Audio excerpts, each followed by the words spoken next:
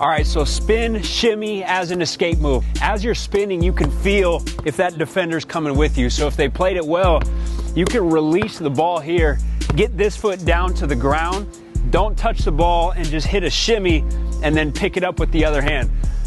So I put it down with my right hand, boom, I pick it up with my left hand. So if you watch like Kyrie do this move, you'll notice the patience.